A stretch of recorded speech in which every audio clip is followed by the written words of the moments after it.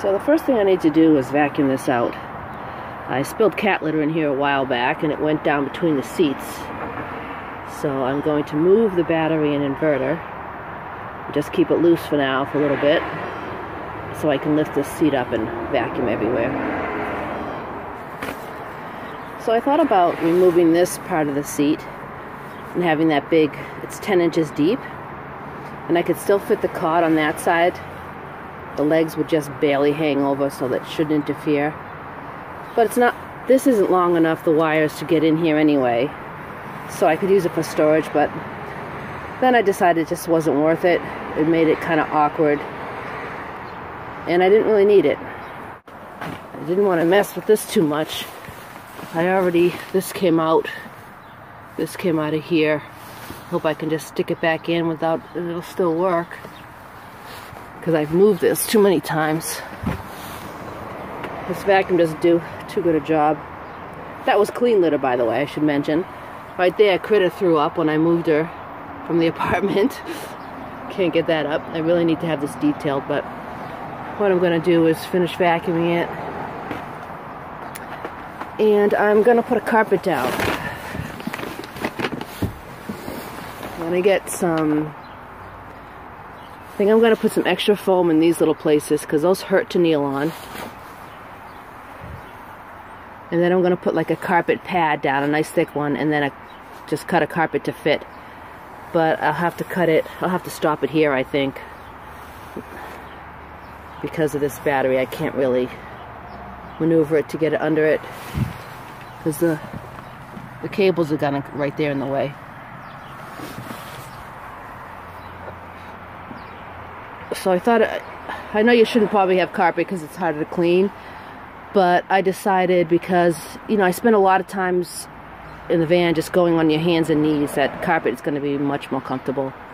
But those things really hurt to kneel on, so I want to see if I can figure out some way to pad those a little bit extra. Maybe I could move this rug, move the rugs to cover them, because they're made to go around it, but maybe I could just slide them so they cover it. Yeah, that should probably work. I could turn that front one around. So that worked. The bed's going to be here, so that doesn't matter. So I just kind of change the rugs around to cover up the hard spots. So now I'll just put a pad in the carpet.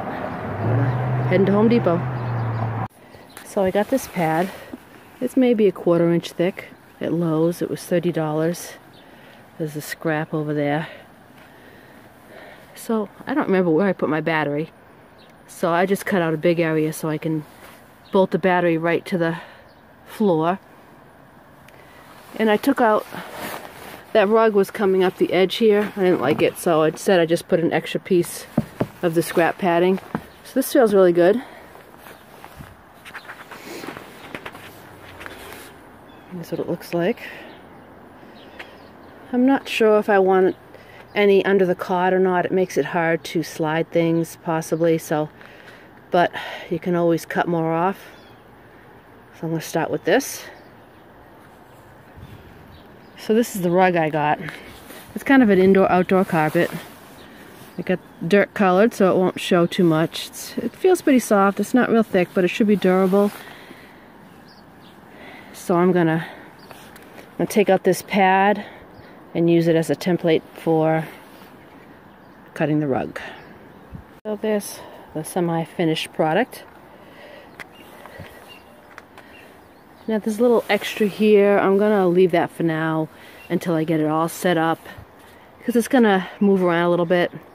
And then when I get it set up the way I want it, I'll trim the extras around the edge.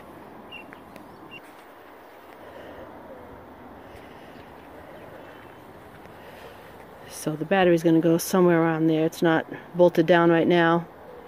I have to get the cot in here and see where it goes. Alright, now I can start moving some stuff in.